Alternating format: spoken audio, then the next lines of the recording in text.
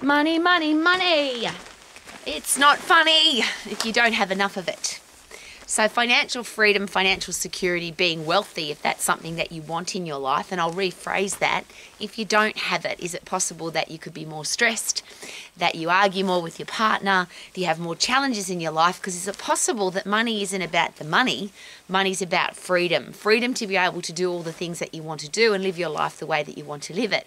And I always use the example, if you're wealthy, you can have a private jet or travel by helicopter, or you can just have a great bike to ride, or you can live somewhere where you don't have to travel at all and just walk everywhere. But that's called freedom. God forbid something happens to you and you're overseas. If you're really wealthy, you can hire a private jet to get home. You don't have to wait for the commercial flight if there's not a seat. What do? You can live in a tent if you're wealthy, or you can live in a mansion, but you get to choose. And isn't that what life should be about? Freedom and choice. Now, one of the interesting things behind me is green grass that isn't on my property, and our property is all brown. And the reason for that is that the green grass behind me is a very large dairy farm, a very successful dairy farm that has irrigation. Now, irrigation is very expensive, but they don't have to have brown grass because they've got millions of dollars worth of irrigation to make sure that their cows can eat green grass. I'm sharing that with you because that's a choice, because a lot of farmers at the moment particularly in this area, who are really challenged because they haven't got the millions of dollars to put in the irrigation systems, so they've got to come up with other ideas because the grass is brown and the animals still have to be fed. So what I'd love for everybody is freedom and choice, and that's something when I was a little girl, and I always share this. I decided that I wanted to be healthy, fit and strong for the rest of my life, have a career or business that I love, to be financially free, because the people in my life used to argue and yell and scream about money, and I hated it. I hated hearing money, money, money, money, and it was always an ugly thing because there was not enough of it. I also wanted to have great relationships, and I saw what happened in a relationship if there wasn't enough money. So I set a goal at a very young age to make sure that I was financially free. So why am I sharing that with you? How do you become financially free, of course, is the next question.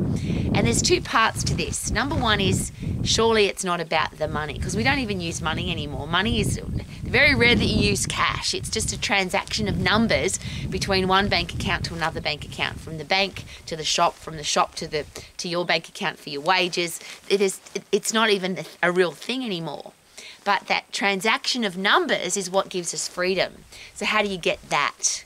So what if you are focusing on the money, not on how to make the money? So if you're constantly chasing money, is it possible that's stalking? And it has been suggested that if you want to make money, you should go where the money is, which is in the bank. So then if money is really important to you, actual money is important to you, to have numbers in a bank account, then perhaps go and work for a financial institution. But if you want the ability to live free, woohoo, exactly the way that you want to live, could it be a really good idea not to focus on the money, but to focus on what brings you the money? And that's what I did I was a little girl, and I learned this, the circle of life, to me, is what I call it, the sweet spot, which is do what you're passionate about, keep getting better and better at it. So train, education, learn, better, so that you can add massive value to people's lives. And that circle of life, that sweet spot, if you live in the middle of that, do what you love, keep getting better at it, add massive value to people's lives, that automatically brings wealth. If you think about that, it's just common sense and logic. If I love what I do, if I keep getting better at it, and if what I'm doing adds massive value to other people's lives, then I'm going to make money.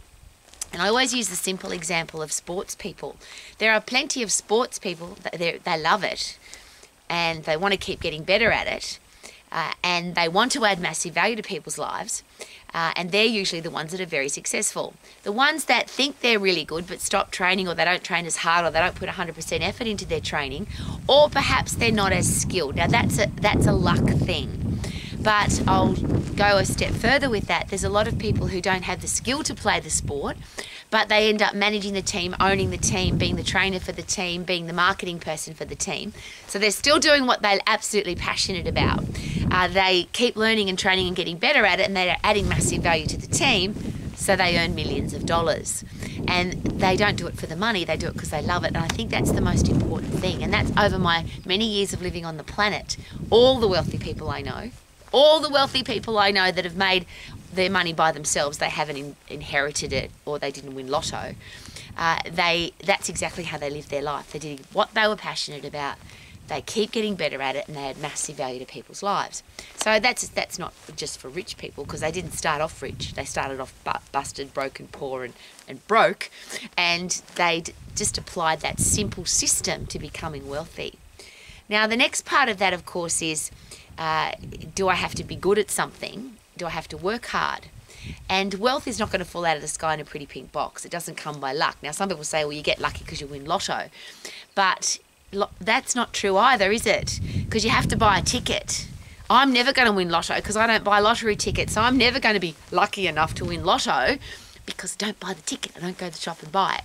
So you have to put yourself in the position to be lucky.